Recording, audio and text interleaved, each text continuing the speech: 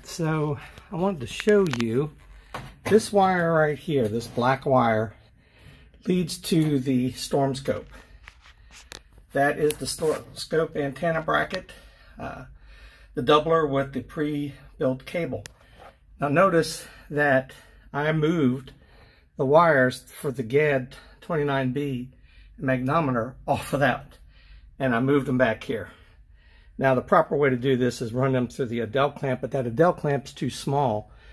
So when I get my second G5 in there, I'm going to ask them to put bigger Adele clamps on there and take the tie wraps off and actually have that going through the Adele clamp. I'd prefer that over it just sitting the way it is. But anyway, that appears to have been the issue.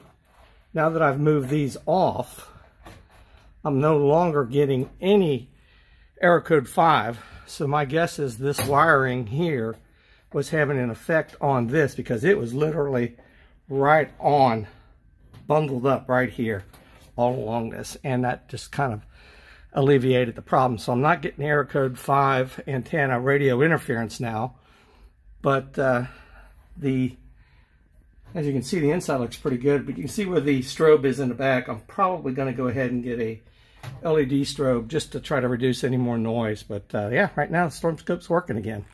So just wanted to give you guys a quick look and show you what I had to do to address that.